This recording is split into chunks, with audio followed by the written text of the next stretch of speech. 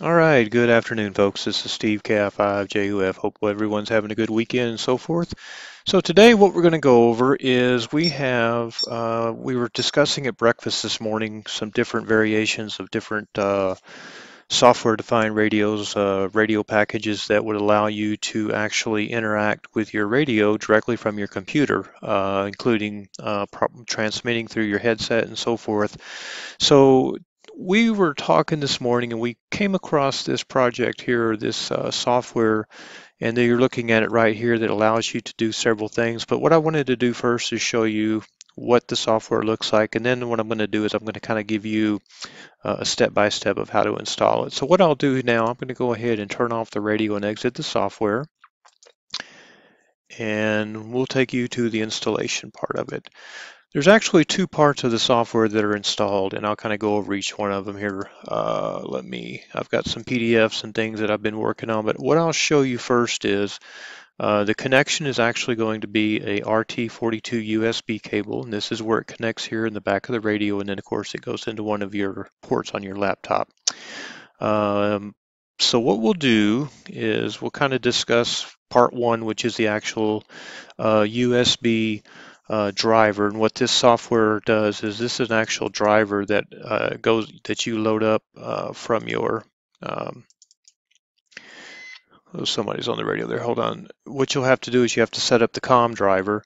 And what you do is you'll go to this website here to download it.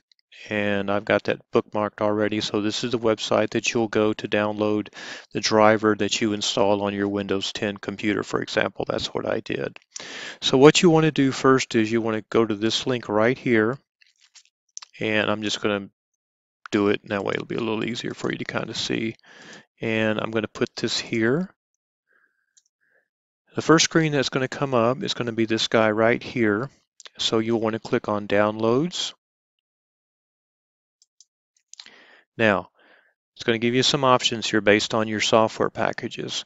In the instructions, it says to use the VCP window. So what you'll do is click here. Now what you'll do is you'll actually download the zip file. Now I guess I can download this. What I would do is you would just go ahead and download the zip file first. And we can actually just do this on the video, that way you can see it. I've already got mine loaded, so it's no big deal. So we're going to go ahead and download the zip file first. Whoops, let's see, let's go back here. There we go.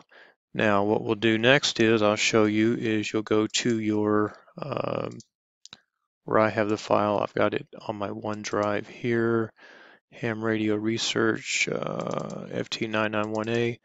Yaesu Suite. Now what we'll do here is I'll go ahead and step 2 will be to unzip it. Now when I unzip the file, you'll click Extract All. Now what's going to happen is it's going to create a folder with the same name, but the zip is going to go away. So watch this.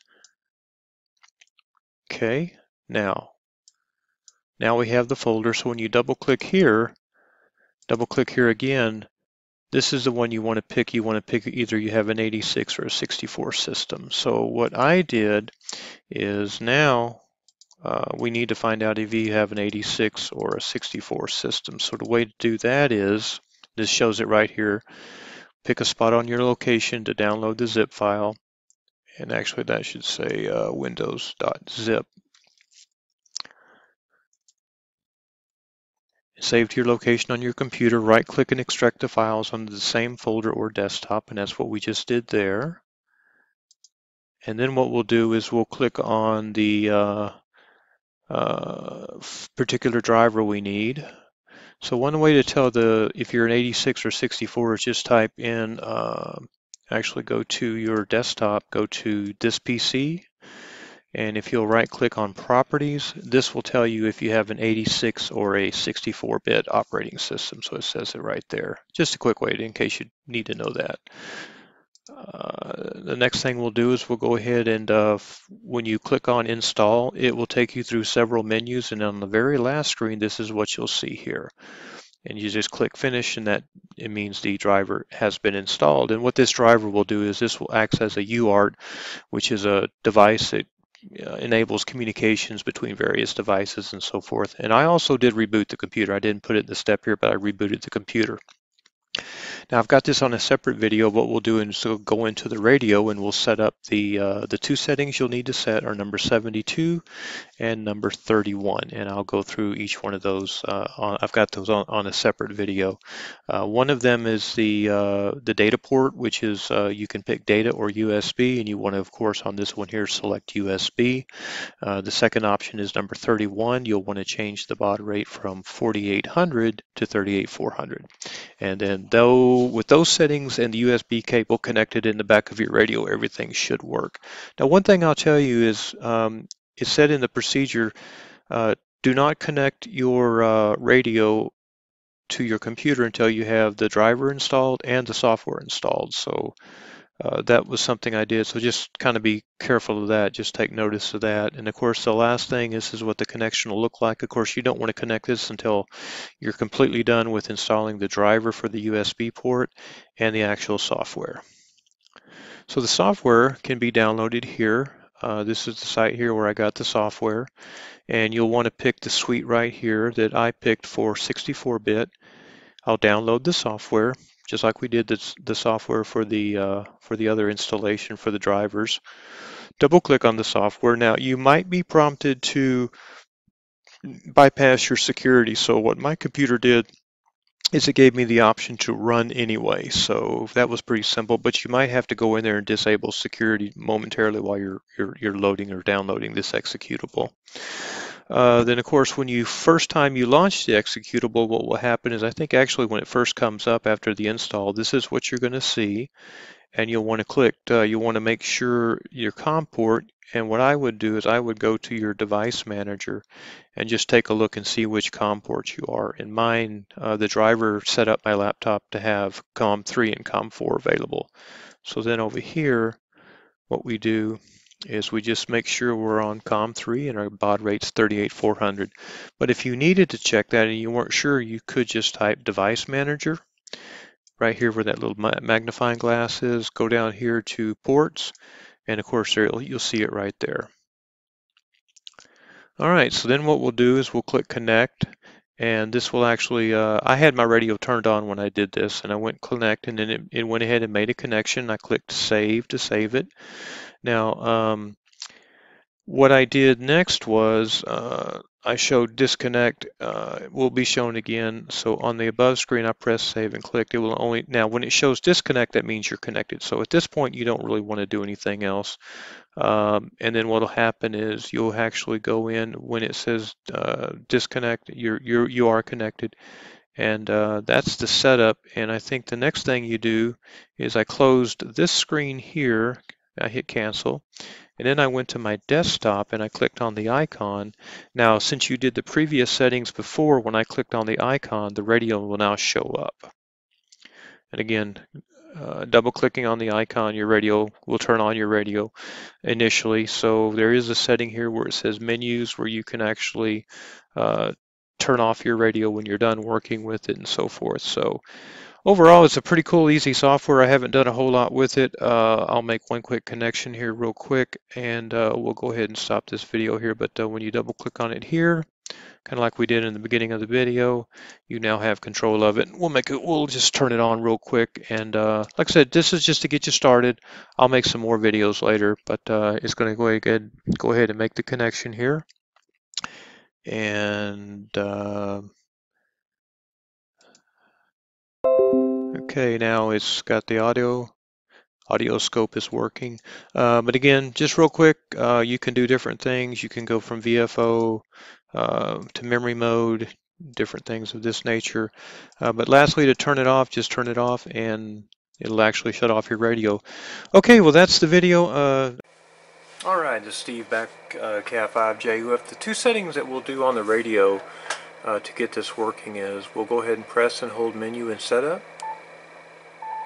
Whoops, I'm sorry, we need to press menu once quickly. I'm sorry, I had that wrong, so that's going to be press menu quickly.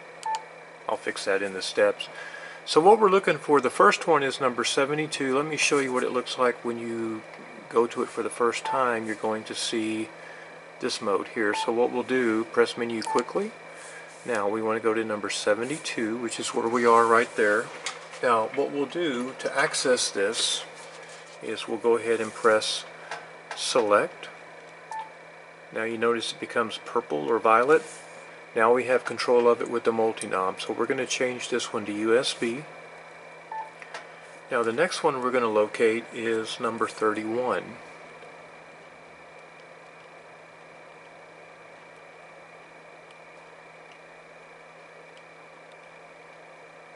Let's see here, 31. Now it's already set to 38400. Let's go ahead and set it back to the default, which is 4800, which is the way you'll find it on your radio.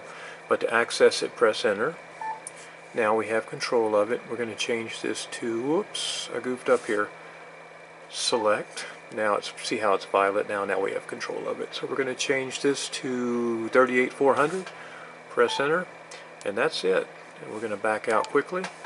And now we have the USB cable, of course, is connected in the rear of the radio, and then we have the same USB cable plugged into our laptop. Now the cable I use is an RT42, which is actually the program radio that comes with this. So you can look up RT42. I think it's a Class A to Class AB or something, but just Google RT42 and whatever type cable that is, that's the cable you can use, and then you'll be able to interface.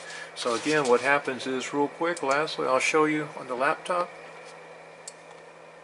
Of course, you saw it earlier, but whenever you double click on this here, and I'm using the evaluation version right now, there's your software.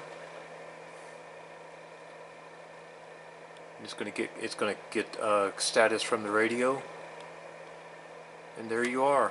And if you look over here, I can, as I make changes on the SDR, now look what happens was I do this. If I go to VM, now I'm back in memory mode. Now I'm going to actually scroll up, and I'm just going to go scroll down. If I want to go to 10 meter, there I am in 10 meter, and I can go in and manually enter a frequency. Let's see here. Yeah, if I want to go ahead and enter a frequency. Oh, sorry. Yeah, so you can see you can go, there's 12 meter, 2 meter again, VFO mode, and we can go back to memory mode. Okay, so that's everything. That's it for this video. This is a quick introduction. I'll do some more research, but I had a lot of people asking me about laptop software and interfacing with the radio. So this was kind of my first attempt, so I don't know how successful it'll be, but at least it kind of gives you an idea of, at least one idea how to get your 991A on your computer screen. Alright, thanks for watching. Have a great day. 73.